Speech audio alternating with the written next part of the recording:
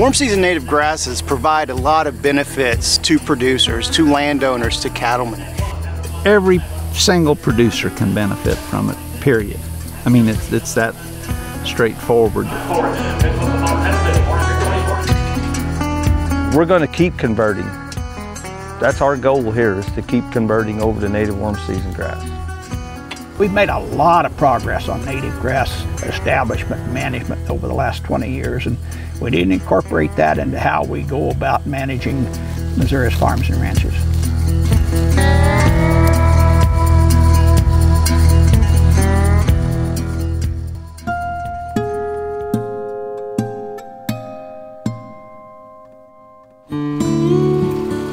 One of the barriers that we have seen historically with getting producers to put native grasses and forbs back on the landscape is that land has had to be taken out of production for a period of years.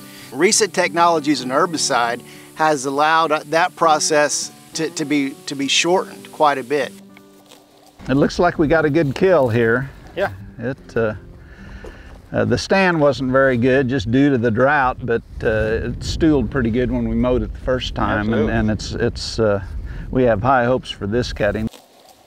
We're converting to native warm season grasses, and we're using a very common practice that has been accepted of planting a couple of cover crops, terminating the fescue with glyphosate, planting a summer annual crop, and maybe plant the warm season grass dormant or next summer. It's been a tough year, but I think this program is flexible enough to handle the bumps, you know. Absolutely. The Native Forage Initiative program, you know, this cover crop was part of that contract, so it's actually a cost-shared practice. And for two reasons. One is because it does provide excellent site prep for the native warm season grass, but it also takes out that year of lost production. All of a sudden now we're probably producing more forage on this field than we would have if we went straight from fescue to warm season grass. So there is basically one growing season where you're going to have to minimize the grazing to really let it get established. And of course that's all dependent on rainfall and everything else.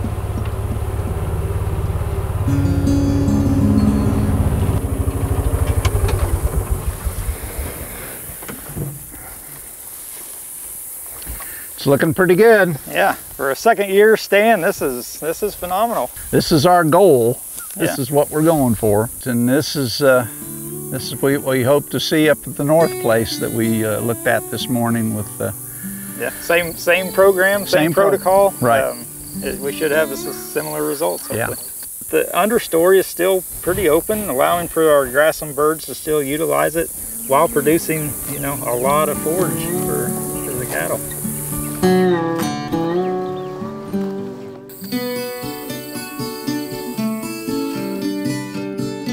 Dana Ripper. I am the co-founder of the Missouri River Bird Observatory. We do a lot of bird surveys on grasslands and wetlands throughout the state of Missouri and surrounding states. I'm Steve Klubine. I'm a retired grassland biologist that's now practicing what I preached for 34 years and found it's easier and more profitable than I ever said it would be. This was burned this year, and when you burn one that most of the grazing focuses on the burn, not the unburned on the other side of the trail, and that creates openness on the ground. Notice we got bare ground here and vertical growth, travel lanes for critters to move through. And fescue acts very, very differently, right? It's very different because the leaves don't just grow vertically, they grow almost laterally. So the travel lanes are just almost wiped out. Nothing here co-evolved with fescue. It's not useful to our native wildlife. It is basically impossible for a brood of small quail to get through and to use. And so as in contrast to our bunch grasses and our forbs that are in our native prairies where there's like these little pathways. So our birds need that structure that includes things like bare ground and not a mat of fescue filaments taking up the whole earth.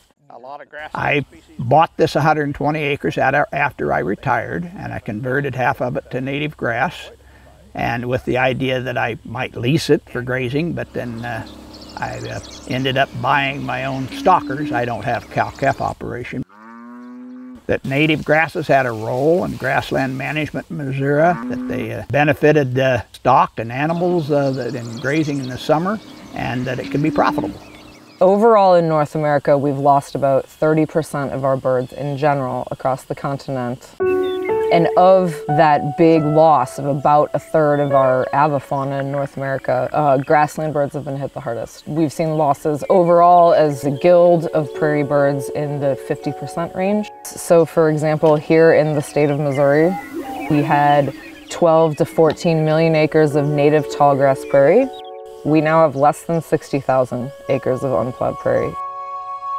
That alone, you're of course going to dramatically reduce numbers because you've reduced habitat to less than 1% of what it originally was. But producers like Steve and these folks that are really trying to restore our prairies while making a living, and therefore like making it long-term feasible, that is a hopeful thing. Nice to be able to do something that benefits all those flora and fauna of grasslands. There's 40 or 50 species of plants that grow here, from flowering plants. They're good for pollinators, but also produce seeds and insects for wildlife. So it's a win-win thing in that respect.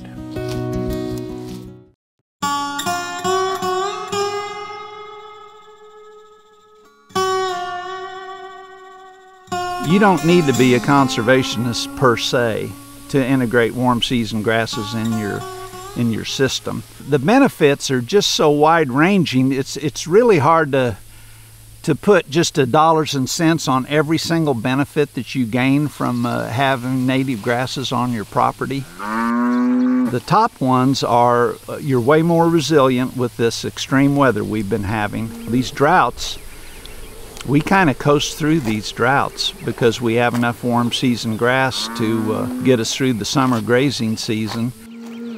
I just know people after just all kinds of farmers that have had just ridiculous hay bills this year and last year, and we really didn't feed any more bales last winter than we normally do, and it's because of the way we managed with the warm season grasses.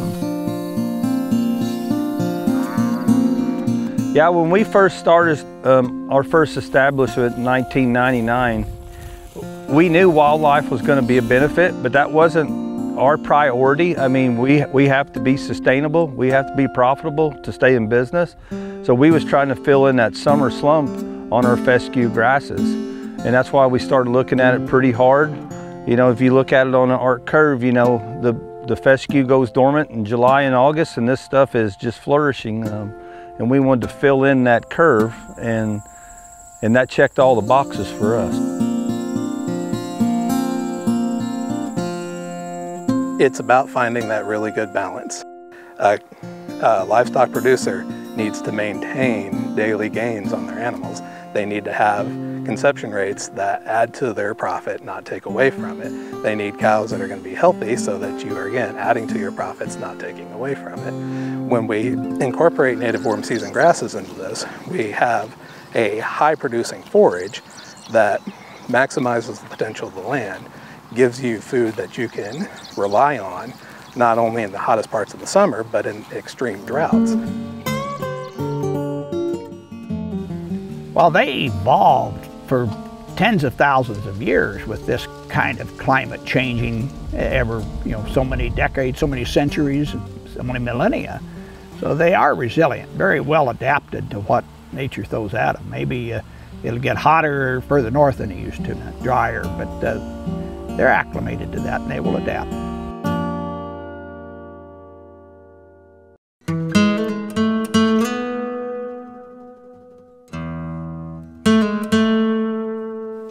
So what you think, Chad? I think it's looking good. How about you? We love it. You know, we've had a really hot summer this summer, and it's you know, there was days we hit heat indexes over 100 plus, 120. You come back here, this group of heifers, they'd be standing out here middle of this field grazing. That body temperature went down. So this is some of your little blue stem. Went to seed for us this year. It has, it has. One of the nice things about little blue stem, too is it'll hold this green foliage a little bit longer than the big blue stem and Indian grass will. You know, when we see big improvements with our cattle, conception rate, we develop all of our heifers back here on our native grasses now. Warm season grass has tremendously helped us with our conception rate on our cows, our rates of gain. It's lowered the body temperature of those cows in these very hot summer days. You get them off of the endophyte grass and get them onto the warm season and you pretty much dilute it.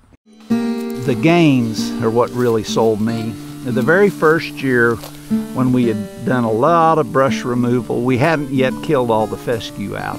We hadn't gotten that accomplished. But that year we bought, you know, they were in excess of 500 pounds. That group of cattle, we sold them the 5th of August and the truck came and they weighed 905 average. And we had gained 2¼ pounds a day from the 2nd of February through the early part of August. In other words, a real typically rough growing time for cattle in late winter, early spring. We coasted through that and still had those kind of gains. We made good money on that batch. And that's really opened my eyes about the potential.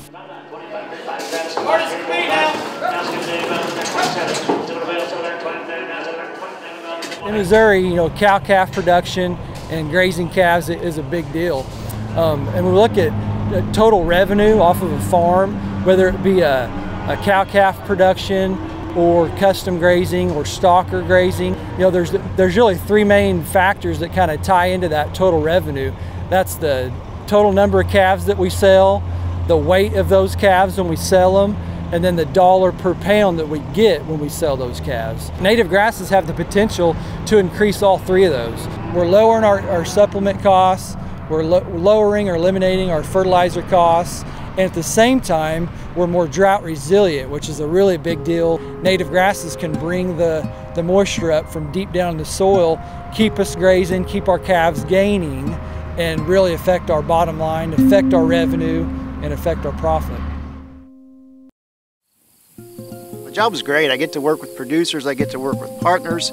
One of the things that's a real joy is to know that I'm working with one of Missouri's most rare landscapes, and that I'm doing some small part to restore that landscape, to bring those species that rely on this landscape back to some certain level, to give them a chance. And cattlemen at least take a look at this, a serious look at doing just a portion of their farm in warm season grasses, not only for the benefit that you'll see from the production side, but the wildlife benefit will be great too.